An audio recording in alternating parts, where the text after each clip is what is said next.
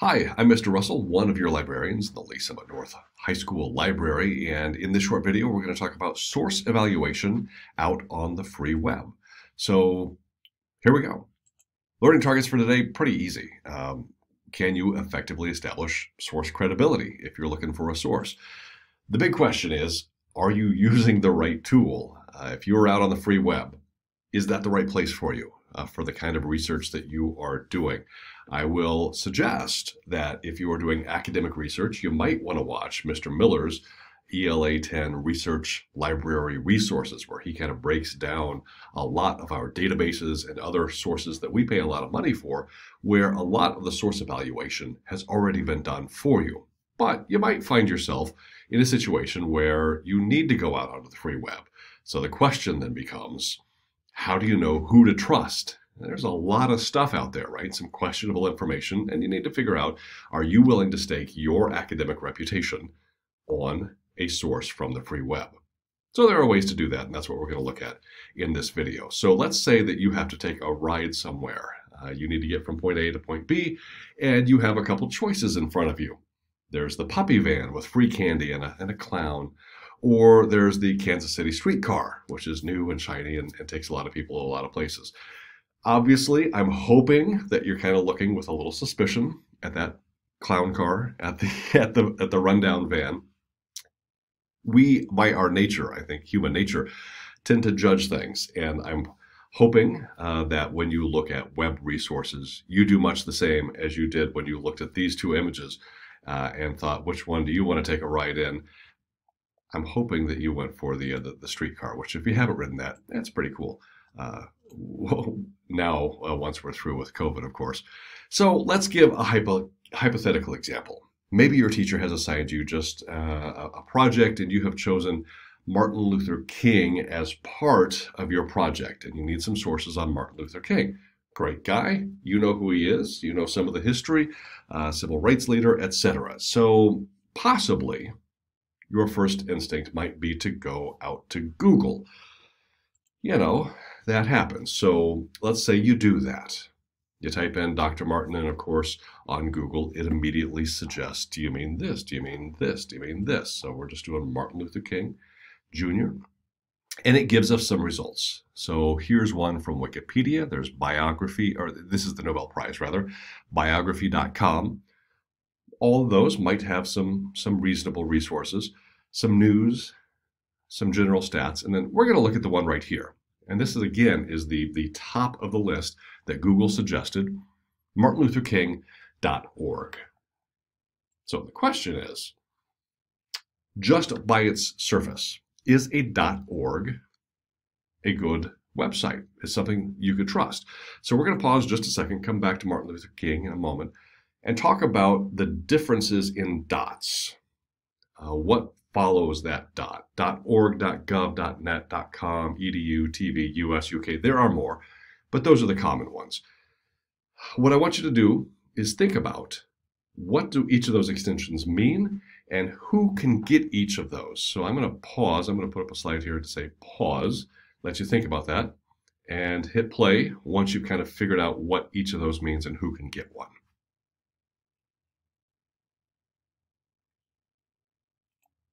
So, .org is an organization. .net, .com, .tv, .us, .uk, all of those, anybody can get. I could go out and create biology.tv. It's probably already taken, but if it's not, I could create biology.tv, but I would not be a very authoritative source for a biology website because I just don't know that much. That's not my background. I skipped biology in high school, to be honest. The only two on this list that really have any sort of requirement are .gov, where you have to be a government agency, .edu, you have to be tied to some sort of a school, a college, a university, Lee Summit R7, for instance. .uk, you need a British street address. So you could rent a P.O. box in London, probably, and get a .uk. So we'll come back to .gov at the end of the presentation. But knowing that anybody out there in the world can get a .org, would you have any suspicions, without even seeing the website yet, about martinlutherking.org? I think the correct answer is yeah. be a little suspicious. You want to know what's behind it. So here is what that website looks like, or at one point looked like. And this was just a year or so ago when I got this screenshot, and I've used this example for many, many years. As you glance at it, you're probably thinking, oh, it's not very up to date. It looks rather old. You might immediately see things like rap lyrics, why the King holiday should be repealed, which might raise some red flags right off the bat, right? Why would a site about Martin Luther King that you would expect to be very respectful or really celebrate martinlutherking.org suggest that the King holiday should be repealed? There are some other things on there that might catch your eye. And so you might wonder, who is really behind this? Well, there's a way that you can figure out, even if it doesn't say, find out more about us. Because even then, remember that if you own the website, you can put whatever you want out there. It doesn't have to be true. So whois.net and some other examples down here basically work for the business world. If you want to start a website and know if anybody has martinlutherking.org, you go to one of these whois generators. And to get a page on the World Wide Web, you have to register that. This searches that registry. So when you copy and paste martinlutherking.org into whois.net or any of these others, you get some results back. What we found was martinlutherking.org is run by a man named Don Black, organization of Stormfront in Palm Beach, Florida. A simple Google search within just a few seconds, if you don't know anything about Stormfront or Don Black, will tell you that Mr. Black is the former head of the KKK. He worked for the American Nazi Party and Socialist White People's Party. He hung out with Jerry Ray, who is the brother of James Earl Ray. If that name sounds familiar, James Earl Ray assassinated Martin Luther King on April 4th, 1968. So the man who started the website, martinlutherking.org, hangs out with the brother of the man who shot and killed Martin Luther King. So, would you stake your academic reputation on a website, martinlutherking.org, knowing those facts? Hopefully not. I think that really changes the perspective, right? This is a kind of a hardcore example of a website that has really been designed to fool you, to give you information that is under the guise of something completely different. Obviously, not all websites are like this. This is a drastic example, but it's a real example. And that's why we need to do source evaluation to figure out if this is something worth using, worth staking your academic reputation to. So there are other ways. Let's say the whois search doesn't yield any results, because there are ways. Companies can pay like $10 a month, absolutely nothing, and the organization will just put up a kind of a brick wall, and you won't get their personal information. You won't be able to see that it's Stormfront Don Black. There are other ways. So another way is the link feature. So if you type in the URL link : drop in that URL, you will see what other organizations are linking to it. So other groups include white supremacists. There are some hoax websites and some other things that kind of suggest that that website might not be on the level, even without figuring out that it's run by a former Klan member. So those are a couple of tools that you can use for source credibility. There is a much bigger test, though, that is really good to use, and that is the CRAP test. And I want you to pause here in just a second. If you haven't already been taking notes, or if your teacher is asking you to fill out a Google form or something to show that you actually watched this video, now is a good time to pause and make sure you've got something to write all of this information down. So the CRAP test, that stands for currency, relevance, authority, accuracy, and purpose. And if you didn't catch that, obviously you can either pause, or we will talk about each one as we go through. So the first one, currency. Is it relevant to right now? Is the information up to date? And is that important? Because let's say you're studying, researching something about a migrant caravan coming up to the United States through Mexico. That information changes minute by minute, perhaps. If you're studying something about Millard Fillmore, our 13th president, that information hasn't changed in a great long time. So the currency of that information will be a little bit different. So things to look for. Can you find out when the information was published? Has it been updated? If it has been updated and if there are links, do those links work? Because sometimes seeing little mistakes like that might be an indication that there is a bigger problem. Relevance. Does it matter to what you're looking for? Is it at an appropriate level? Kind of the Goldilocks test. Is it too easy? Is it too hard? Are you comfortable citing this in your research? Is it authoritative? Is the author an expert? If you're doing something about theoretical physics and have a choice between Stephen Hawking and Malcolm Gladwell, again, if you don't know those guys, you could Google them real quick and figure out that Stephen Hawking is one of the world's preeminent, or was one of the world's preeminent theoretical physicists, where Malcolm Gladwell is a phenomenal author and speaker, but maybe not an expert in theoretical physics. So things to look for in authority. Look for the author's credentials. Is the author writing about a subject which she or he has a background in? Or are they a writer for a news magazine trained as a journalist, talking to people who hopefully know what they're talking about? And again, back to the dot. Does the URL reveal anything? Is it a .edu? Cambridge.edu versus something.tv could be telling as to what their credentials are and if they are worth trusting your academic reputation to. Is the information accurate? The second A. First A is authority. Second A is accuracy. Is it right? In a social media driven world, it's really easy to forward something. You want to be the first to tell people, did you hear about this? And sometimes that could just be wrong.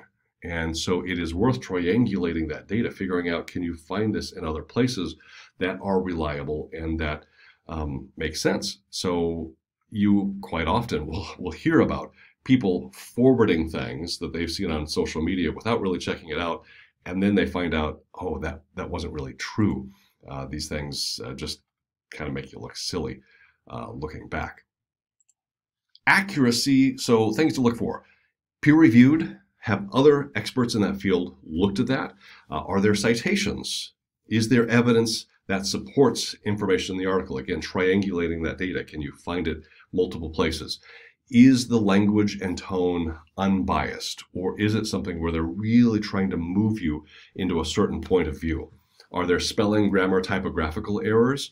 Those, to me, again, suggest if you're not getting your grammar right, if you're not spelling things correctly, you might not be paying as close attention to the facts and providing good quality information. Those are all red flags for me. And the last one in the CRAP test is purpose. Why does this information exist? So using that Martin Luther King example again, what's the purpose of that? That, in my opinion, is designed to sway your opinion about Martin Luther King. Things to look for in purpose. What's the intent? Is it to entertain, to sell, to inform, to convince, to sway you to a certain point of view? Is there an obvious point of view? And how much bias can you identify? Something to be aware of. If you are using popular media, then there probably is bias. If you look at the exact same story, so here are news reports filed a little over a year ago from when I'm filming this in September 2020. This is from August 2019. 3 reporters from 3 different publications at the exact same event. It was a rally in Portland, Oregon. And you can see by the headlines, they kind of have different spins. The Huffington Post is widely known as a left-leaning publication. BBC News is considered very right down the middle. And the Town Hall is considered something that leans right or more conservative. And so each of those has their own take on what that same event is. So it's worth knowing if you are pulling an article from, say, the Christian Science Monitor, what political leaning, what reporting lean does that media organization have? There is a publication called All Sides. It's a website. Their motto is don't be fooled by media bias and fake news. Unbiased news doesn't exist. And as a former television news broadcaster myself, I have to agree. And I think as you look through All Sides, it is pretty easy to see that they have gone through and rated all sorts of different news organizations, hundreds and hundreds of them, all the way from really far left to really far right, based on the things that they have published. So as you scroll through, for instance, ABC News is considered left-leaning. CNN News leans left. Fox News leans right. Fox News Opinion leans heavy right.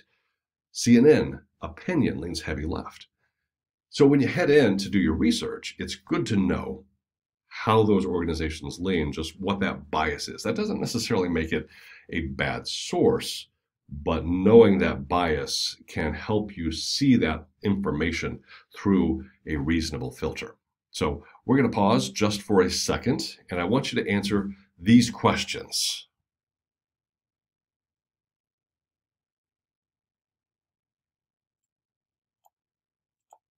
Okay. .gov. I promised earlier we would circle back to .gov, and there is a lot of good information here. So .govs can be anything from the U.S. Bureau of Labor Statistics, the National Park Service, NASA, NOAA, the Weather Service, Department of Agriculture, the EPA. Depending on what you're researching, you can find a treasure trove of good data in government websites. Now, in our politically charged culture, especially right now, we're a month or so away from an election when I'm recording this, a presidential election in 2020. It is easy to think that government websites might be scary places, that politicians are doing all sorts of evil things to these websites. And honestly, most government workers at these agencies are not political. They're scientists, they're researchers, they're just there doing their thing. These are agencies that are headed by political appointees. Now, whitehouse.gov, certainly that content changes based on the occupant of the White House. The current occupant has a much different approach, and the content of whitehouse.gov is very different than the last occupant had, because they have different agendas. That is not a surprise. But the data that you can pull from a lot of these websites is valid and can be very accurate and very good sources of information. Sometimes it's just a lot. I mean, there could be 200 million pages of things to sort through. So knowing how to use those can be good and good sources of information. One other thing to think about are local resources. Here, Lee Summit and the Kansas City metro area, there are government agencies and governments that collect data. The city of Lee Summit, city of Kansas City, Missouri, as well as a lot of history museums. So we are lucky to have the National World War I Museum. The Kansas City Museum has some good data. The Nelson Atkins, it's not on here as a link, but they have some interesting archives as well. The National Archives has a branch in Kansas City down by Union Station.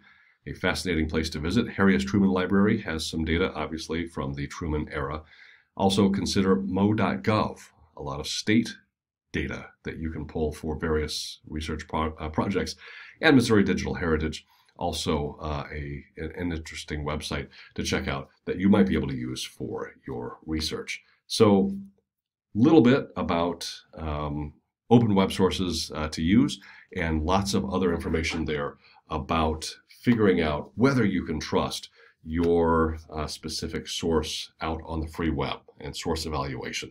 So just a reminder, this video, lots of others, including Mr. Miller's presentation about all of those research databases and other things found on our Lee Summit North High School Library website, the research page, video on that, and so much else on our YouTube channel, LSN Libraries, where you can find us there. And there's our website if you're not already on our Lee Summit North Library webpage. That's it. Good luck. Let us know if we can help.